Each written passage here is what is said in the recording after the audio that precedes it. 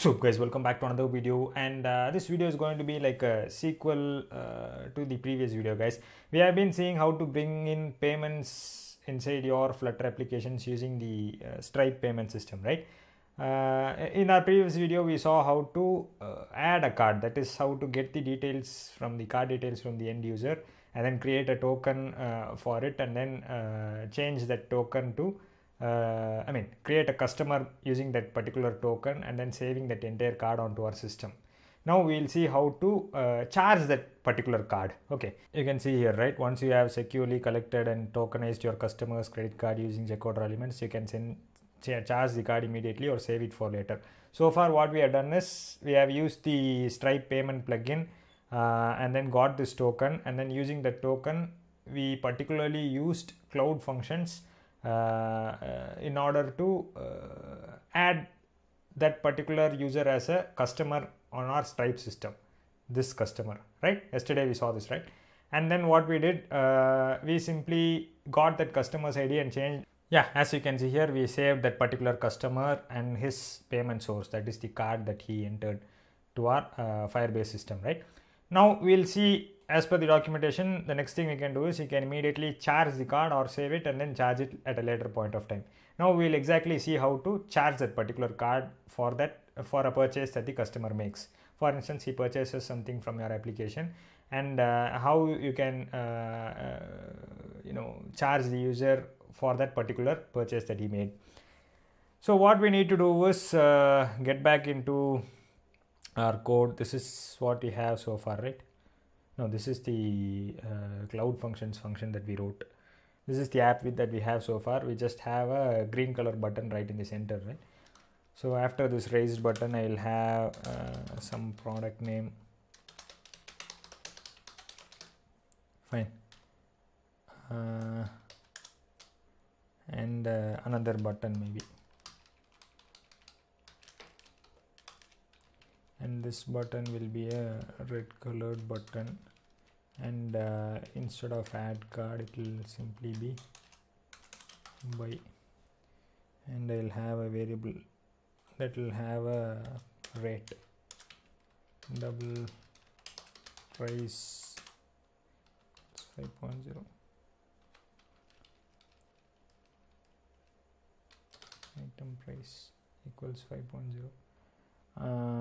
In here, instead of this, I'll simply go ahead and add wait, let me get into payment service, and then by item price, once again Firebase auth.instance.current user .then user firestore.instance.collection cards.document user.uid.collection. Here we'll create a new collection that will be like charges dot add. We should go ahead and currency USD. Stripe actually supports like 26 currencies, I think. No, it's actually supported in 26 countries. I don't know exactly how many currencies it supports. Amount will be processed price, and description will be purchase of product. Fine. Now where is this processed price coming from? We haven't yet calculated, right? Now why did I use this process price? It's already a double, right? I could simply use that here. The reason is simple. Stripe always charges in the cents. Okay, so if it's just if you specify it as $5, then it's 500 cents. If it's $4.49, then it's 4.49 cents. Similarly, if it's $4.50, it's 4.50 cents. Similarly, so what I'll do is processed price will be price multiplied by 100. You understood why we did this, right?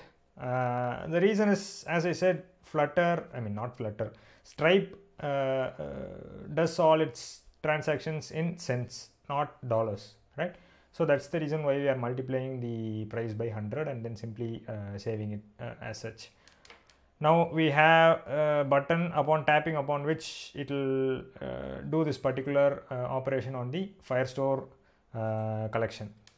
We'll save this, and here what I'll do is I'll simply give payment service dot by.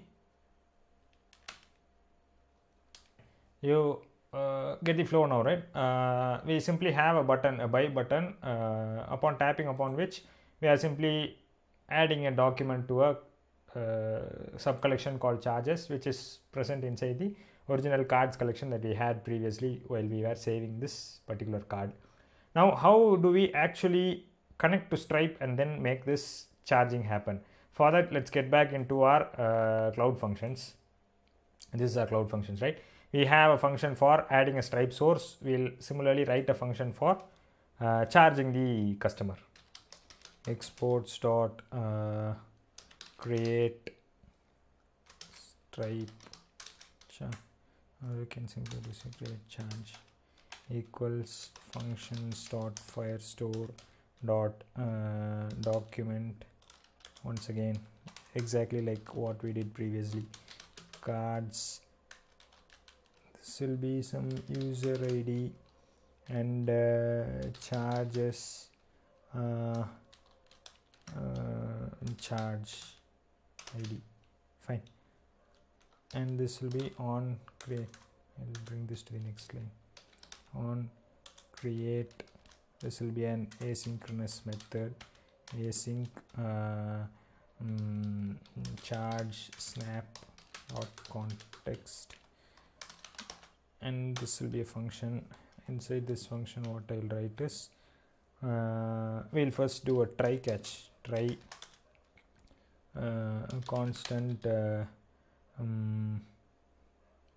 card snap equals await firestore dot collection of cards dot document context dot params dot user id dot get.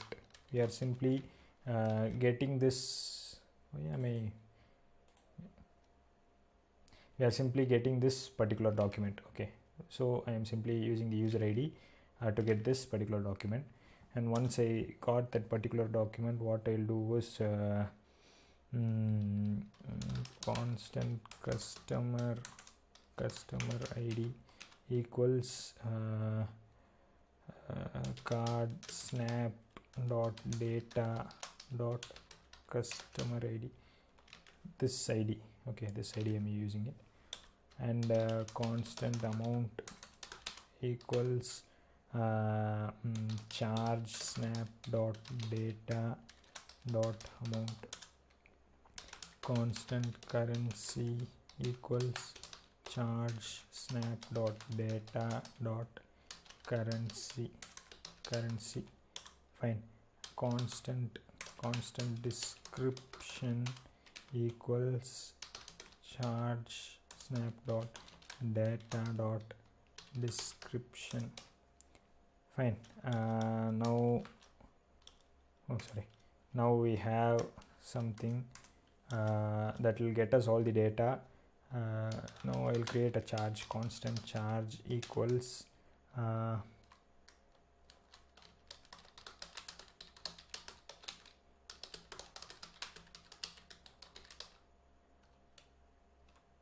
fine. You got all these data. This data is nothing but the one that you just did saved it here, right? This exact data is the one that's being transferred over here, and we have the customer ID so that we know on whose card we are going to be performing this transaction. And the next thing is we'll create a idempotent key,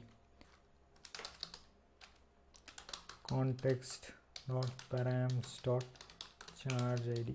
What's this idempotent key? Idempotent key, as far as I know, it's like creating a unique identifier that will enable the system to recognize it as the same transaction whenever the transaction is being retried, guys. Suppose sometimes the transaction might not complete fully and there will be a retry operation, right? In that case, the system should know that the transaction hasn't yet completed and this is simply a retry operation and not a new operation, right? So that's when this idempotent key will come into action. You will see that, I mean, you will understand it in a better way as we finish this. After this, constant response equals await stripe dot charges dot create charge idempotent key, sorry, idempotency key. This key I can simply give my key that I just created, idempotent key, and I'll close this and return charge snap dot ref dot set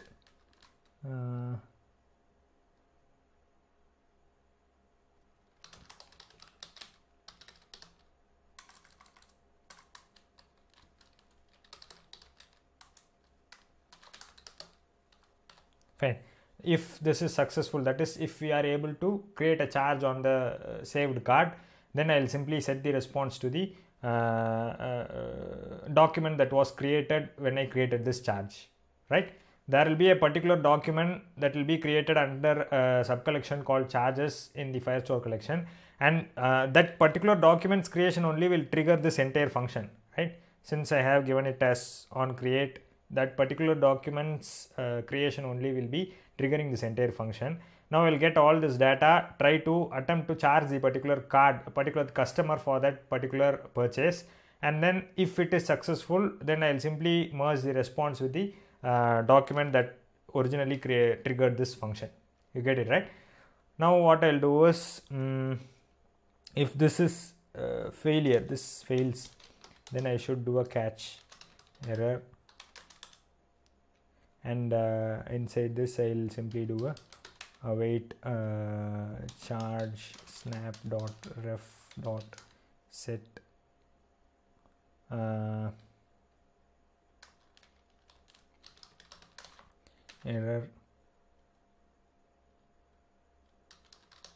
dot message, and this again will be, sorry, merge true.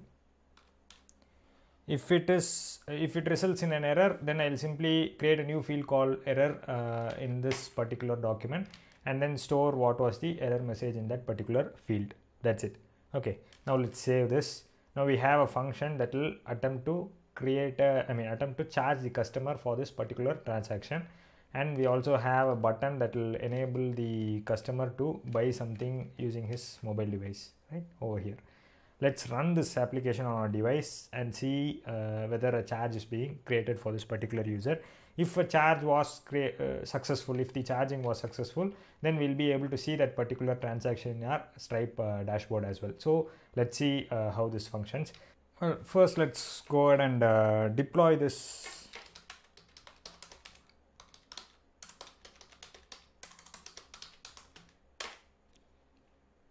onto our cloud functions, so that alright, that has been deployed, guys. Everything is fine now.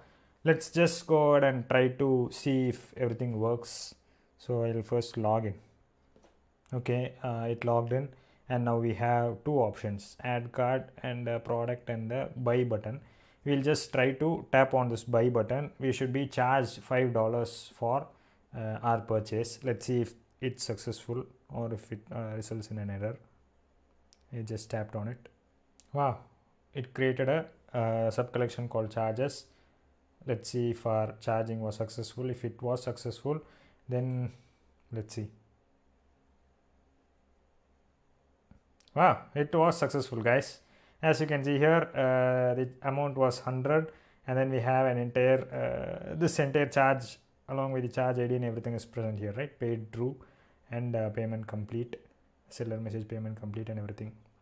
Now let's get into Stripe and see if this transaction has appeared on our wait. You can see that the $5 has been credited onto our system here, right? The payment is succeeded, as you can see here. I'll just tap on this. Payment succeeded, customer tested t.com, payment method, the card that we saved previously. You remember all this stuff, right? And it has reduced a fee. The Stripe charges a fee, guys. There is actually a small fee of anything somewhere around 3% plus 2.9% plus 30 cents, I think, for every transaction using your card, something like that. So yeah, this charge is now successful and it has appeared on our dashboard as well, right? So yeah, this is how you could charge the customer using his saved card once you have once he tries to make a purchase in your Flutter applications with the help of Stripe, guys. So yeah, this is exactly what I wanted to show you guys. If you really like this video, kindly hit the like button. If you like what I'm doing on this channel, kindly subscribe to this channel and click the bell icon so that you get notifications each and every time I upload a new video. Yeah, guys, a lot of people are asking me about payment gateways with Stripe, and so yeah, this is how you add a customer and then charge that customer for a particular purchase that he makes. And subscribe, and I'll talk to you guys in my next video. Bye.